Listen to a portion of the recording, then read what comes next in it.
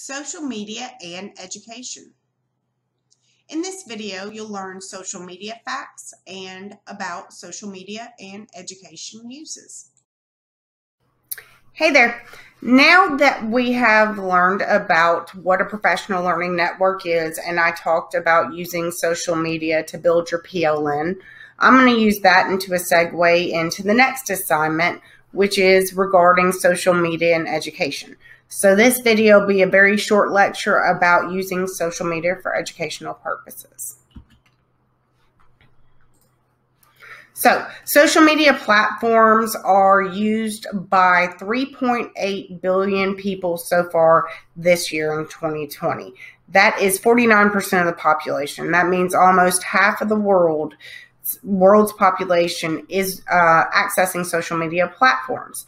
There are some that are country specific, but the ones I'm going to look at today are international platforms that most people can access, and they are all free in some form or another. So some of the most popular platforms in the United States are Facebook. It's got 2.5 billion monthly users. YouTube, which I absolutely love, one of my favorite things ever, 2 billion monthly users. Instagram, 1 billion monthly users. Reddit, 430 million monthly users. And Snapchat, 382 million. Twitter, 340, and wrapping up with Pinterest at 322. So that is a huge population that is being contacted and informed through these platforms. So if social media is already out there and it's obviously free, then why shouldn't we use it for educational purposes? Here are some reasons to use social media for your educational purposes. We are already familiar with social media platforms. That means as a population, we can take that knowledge we already have of a platform and we can transfer it to educational purposes. It makes it a lot easier for students if they have the background knowledge and they're building upon it, which you can do when you're using social media in education. It also, as an educator, helps you obviously to create your professional learning network. We've already talked about that, but it allows you to connect with other educators and also content experts across the world. There are a lot of writers out there who are happy to do video chats with classrooms. There are so many ways you can bring the content to life and the people involved in it through social media. It also allows for collaborative learning experiences for both educators and students.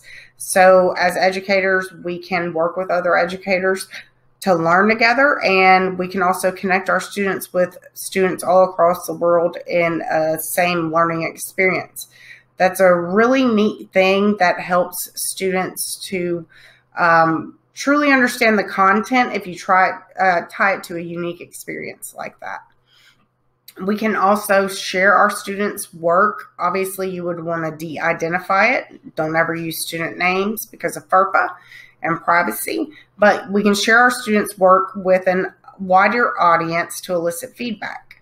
So I've seen a lot of educators on Twitter who make blogs, class blogs, and they get permission from the teachers to include the student's first name. But the students will post to the class blog, and then the educator will share it on their educational Twitter chats and get feedback from experts and educators all over the world. It's super neat to see. And every time I see an educator post something on there from their class and ask for feedback, I always try to look at it because it's a neat experience for students to hear from maybe somebody in a completely different country and tell them, hey, this is a great idea. Here's some other ideas that you might want to follow along with to learn more. It's also an incredibly effective way to collect and share resources. In this class, I use YouTube, which is considered a social media platform because so many people are using it to communicate ideas.